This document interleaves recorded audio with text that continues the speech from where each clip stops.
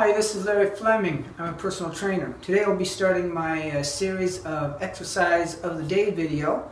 Each day I'll tell you how to perform the exercise, why we're doing it, what muscles we're working, and how to do it with proper form.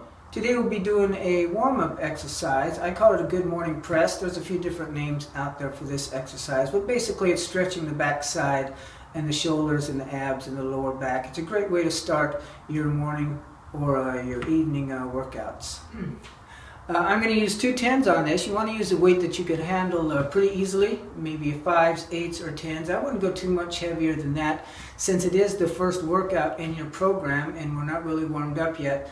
We're stretching that lower back and the back of the legs and shoulders, so get a weight that you can manage pretty easily. We're going to do 12 to 15 reps, and this is how you'll be doing that.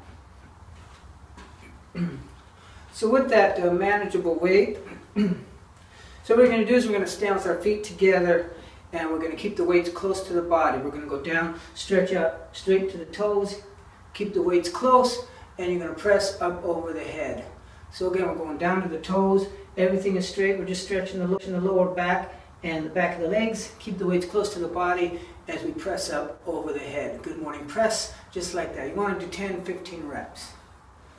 Okay, so that's it. That's a great warm-up. Your first exercise of the day should be used with a manageable weight and something not too fast, too hard. So good morning press is a great way to start out. Stretches out the shoulders, the lower back, the abs, the back of the legs, and gets everything moving and warmed up. Okay, so that's it. There'll be exercise of the day on my website and on my Twitter. So check me out there and keep going back often and see if there's something new you could do. All right? Thanks for watching. We'll see you soon.